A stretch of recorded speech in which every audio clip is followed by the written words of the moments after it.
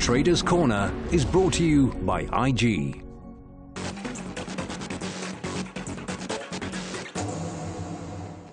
Welcome to Traders Corner. As always, I'm joined by Garth McKenzie, founder and editor of Traders Corner. Garth, welcome. Hi, Julieta. Garth, it's a bit repetitive for us to say it's tricky out there in the market, but it's tricky. And I know that you're feeling rather frustrated. So we're going to look at somewhat more of an educational bent this evening. Yeah. But perhaps to start off with your thoughts of the top 40 at the moment. Yeah, it's very much a case of when in doubt, stay out at the moment, because the market's there's just no follow through either side. Upside breakouts seem to be failing, downside breakouts seem to be failing. It's a real mess out there, and it's very difficult to try and navigate in that kind of environment. Yeah. And what I've been saying to my clients is that capital preservation really is key at a time like this. You don't have to be forcing any trades. If there's nothing to do, don't worry. You can just sit on your hands, wait. The opportunities will come, and the market's not going to stay range bound and tight like this forever. At some point, it's going to find a direction, whether it's up or down, and then we'll be able to probably pick out some trades. But while it's chopping around sideways and not really going anywhere, it's very, very difficult. Yeah, so, I mean, we have experienced this before. I think 2011, if I recall, much of the year was actually just sideways frustration. 2011 was the most difficult year in my career that I can remember, because the market literally did just go sideways for a very, very long period of time. And then in August of that year, the whole Greece debacle happened and the market got a big hiding, and it dropped off sharply. But other than that, other than the Greece thing, and the market really just tracked along sideways. And that was a very, very difficult year personally for trading. And I remember on this show, I think it was probably our worst performing year for the Traders Corner TV show. So it was difficult. And so far, right now, what we've got is a difficult environment as well. Okay, well, let's have a look at the chart of the S&P 500 just to illustrate that point. Yeah, so first up, I've got the S&P 500 just to look at the bigger picture, and then we'll take it on to the top 40 after this. What is just quite interesting to point out is that, have a look on this chart where my mouse cursor is there. That's the middle of March. And you can see the index is at the same level now as it was in the middle of March. So basically for 2.5 months nearly, this S&P 500 has gone absolutely nowhere. And within that time, I mean, it's had a little bit of a move up and a little bit of a move down, but that's really 50 points up and 50 points down. On the S&P 500, that's 2.5%. So it's really been in a relatively tight range for the last 2.5 months. It's difficult to trade that. And then, of course, we've got this head and shoulders that I know I've been going on about recently, and not only me, other commentators have also picked it out and said, oh, well, there's a perfect textbook head and shoulders pattern, and it's likely to break to the downside. And there were all kinds of reasons why we thought it probably could break to the downside. It actually did make an effort to break to the downside last week, and we traded down as low as about 20.25, and then it reversed all the way back. And that particular afternoon, it then closed on the high of the session. So effectively a reversal back up above the neckline of that head and shoulders pattern. So it kind of negated the break to the downside. And now you always sort of look at a situation like this, and it begs the question, well, if what is such an obviously bearish topping pattern doesn't follow through to the downside, does that then mean that we're going to probably break to the upside? It's possible. Sometimes a failed head and shoulders pattern can be deemed bullish, and it can pop to the upside. But it's difficult to say. I mean, right now, if I look at that, the one thing that does sort of stand out for me is that we've got a little bit of positive divergence here on the stochastic. That's where your stochastic's making a higher low, while the price has made a lower low. So that potentially it could maybe point to a move to the upside. But as I say, for 2 months we've gone nowhere. So as much as we couldn't trust the break to the downside, well, I don't know if we can trust the break to the upside either. Quite honestly, it's an environment to sit on your hands, like I said, because anything you do really at the moment is a bit of a 50-50. Yeah. And in this business, we prefer trades that are better than 50-50 odds. Yeah. And the top 40, Garth? Well, here's the top 40 spot index now. So this is the J200. And what's noticeable here is that this top 40 also is pretty range bound. Since beginning of March, it's been tracking this range really between 47,000 and 45,000. Now we're approaching this 47,000 area rather on the top 40 index. And it'll be interesting to see what happens when it gets to that resistance, whether it stops there and turns lower or whether it manages to break to the upside. which of course for you is key because you have June futures close out, and this is when your option structure expires. Yeah. So talk us through the danger points for that. Yeah, well, I'll show you an hourly chart now of the top 40 future, which is what we're monitoring here. I just quickly want to highlight here those two little yellow blocks that I've put onto the screen there. The one on the right here highlights the sideways action that we've seen for the last 7 trading days, where this top 40 spot index has really been trading in about a 700-point range. And it's very tight range and up and down, no particular follow through, and it's quite frustrating. The last time we saw something like that was back in November last year. That's highlighted on the little yellow box to the left over there. And that time we saw the market tracking sideways for 11 days in a row, also in a 700-point trading range. So, we're not going to stay in this tight range forever. We are going to break out of it one way or the other quite soon. But whilst we're stuck in that range, it's a bit difficult to make any firm calls on which way we're going. Here's the hourly chart of the top 40 futures index now. And this is what we need to monitor in terms of the option structure that I've got on. Last week, we talked a little bit about this option structure that runs out until the June futures close out. So that runs until the 15th of June, I think, is the closeout.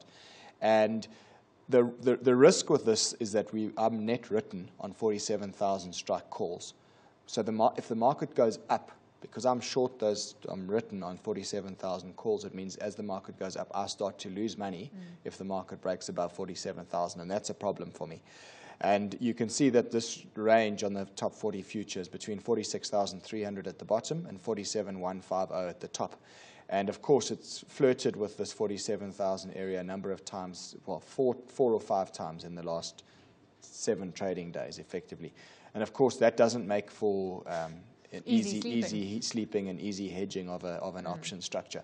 So, if we start to break out convincingly to the top of this sideways channel, I think I'm going to probably need to look to buy the top 40 future or top 40 CFD in order to create some kind of a hedge there. But anyway, we'll talk about that maybe on next week's show. But for now, it's making life a little bit tricky in terms of managing the hedge around that option structure. Okay. Well, what we are going to talk about this evening are capital raisings and book builds, and because we've had quite a few of them, and sometimes they can be pretty positive, and sometimes they can be disastrous. Witness PPC yesterday. Yes. So this is the educational aspect of the show. So talk us through why it is that for a trader they're interesting. Yeah, I mean, if we're not going to put on any specific trades, we might as well talk about something interesting and something educational, and as you say, something that's quite topical at the moment. PPC is the most topical capital raise that we've got happening in our market at the moment. And really, just to talk about the two types, effectively you've got capital raising and book builds, and sometimes they do overlap with each other. So a capital raise is where companies, as it says on the screen there, companies raise fresh equity capital by selling new shares when they need additional capital for business expansion or alternatively to fund ongoing business activities. And it's effectively when they come to the market and issue new shares in order to raise the number of shares in issue for that company, bring new cash into the business effectively to then fund things. And it depends on what the reason is for a company doing a capital raise. And I've seen different types. You get capital raises where it's in order to fund growth, and there's some fancy growth avenue being exploited or an acquisition or something, and often that is quite positive. And then you get, like we've seen with PPC this week, where you get a capital raise which, for all intents and purposes is really actually to try and just keep this company going.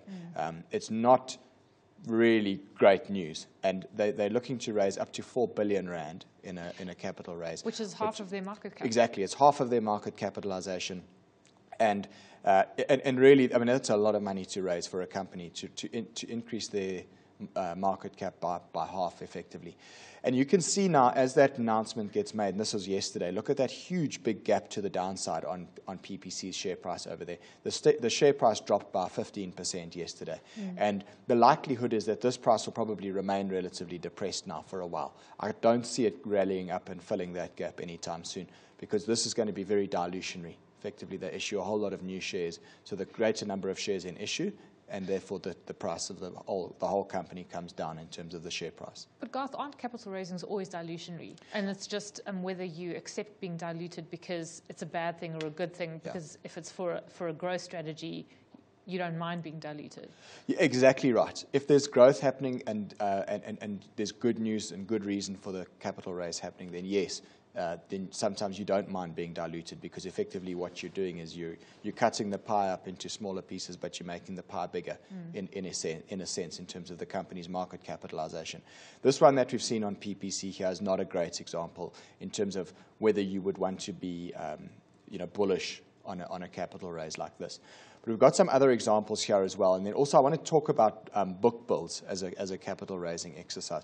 That PPC one would be, with the details still need to be announced, but likely that's new shares that'll be issued. A book build / capital raising is when a company wishes to raise fresh equity capital by selling new shares into the market to new or existing shareholders in an accelerated book build that can be followed. Now, a company that does this quite well and has done it quite often is PSG Group. Yanni Moton and the guys from Stellenbosch have been very successful in raising capital at good times. And this is what they did on PSG rather, at the end of last year. It was on the 3rd of December, if my memory serves me correctly. And they came to the market. At that stage, you can see that the PSG share price was trading at around about 270 Rand a share. And if you did a sum of the parts calculation at that point in time, and you added up all the Capitec, Zeda, PSG Consult, and all the other businesses that make up the PSG Group, this PSG Group share was trading at a wild premium to its sum of the parts, which was a very strange thing to see for an investment holding company. It's usually you actually find these companies trade at a discount to the sum of the parts valuations. So it was hugely overinflated, and obviously the PSG management thought, well, what a great opportunity to sell new shares into the market, issue new stock, and we'll just rake in a couple of billion Rand of new capital to fund future growth. I mean, the question is why everyone said, yeah, let's give them their money. It's so overvalued. Yeah, give me some of those PSGs. I know, it's bizarre. And when you look at it now and you see the share price trading back down at around 180 Rand, I mean, all of those new shares that were taken up in this book build they're all underwater, a long way underwater. But obviously the investors saw the long-term potential of the company to continue to create growth. What they were looking for here was to raise 1.5 billion Rand in fresh capital. It was done via an accelerated book build. Now, what that means is that the company will go to a bunch of investment banks and say, right, guys, we need to raise 1.5 billion Rand of new equity capital here. You've got clients that are pension funds and hedge funds and whatever. Go and sell the stock to your clients effectively. Typically, a book build will always be done at a discount to the prevailing share price, because you need to do it at a discount in order to make it enticing for new investors to come and take up that stock. So this particular book build was placed at 245 Rand per share at a time when the shares were trading in the market at 270 Rand a share. So a nice discount. And as I said, they wanted 1.5 billion Rand. They ended up receiving bids for 3.9 billion Rands worth of stock. So they thought, well, you know what, let's increase the stakes a little bit. Let's take 2.2 billion Rands worth of new investors, and that deal was done. And that's an example of a book build. And what about Barclays Africa? Because I know you also want to have a look at that. Yeah, so this is a different type of a book build where, remember with PSG, we were talking about the company issuing new shares to effectively raise new capital for the company. Now, in the case of Barclays, which we're going to look at now, this is a book build whereby an existing shareholder looks to exit a stake. So it's when a large shareholder wishes to sell a large block of stock that would typically be too large to sell through the open market, and then an accelerated book build happens to place that stock. And what we've seen with Barclays Africa recently, we know that Barclays Group PLC have indicated that they're wanting to exit their stake of Barclays Africa, and they own more than 62% of the total Barclays Africa Group. Now, what we saw recently at the beginning of May was Barclays PLC announced an accelerated book build to sell 12.2% of the issued share capitals of the Barclays Africa Group. And again, this was placed at a discount. These shares were sold out at 126 Rand per share at a time when the prevailing market price had been about 145 Rand per share. So again, it needs to be done at a discount in order to entice new investors to come in and take that stock off the hands of the existing shareholder. But it is existing stock, not new stock. That's the difference. Yeah, that's the difference. And you'll see this from time to time when you've got one very large shareholder that wishes to sell down a stake. then they will do it via an accelerated book build. I mean, it is a very interesting subject, and unfortunately I haven't actually left enough time to talk about it, but Garth, we have to wrap up there, and just a quick look at where the portfolio stands, unchanged from last week. Yeah, it's exactly the same as last week, 278,000 Rand in the account, so we're up 11% for the year to date, and no new positions. All I'm doing right now is monitoring that option structure, which runs out until the middle of June. Okay, Garth, thanks very much, as always, for joining us. Garth McKenzie is founder and editor of Traders Corner.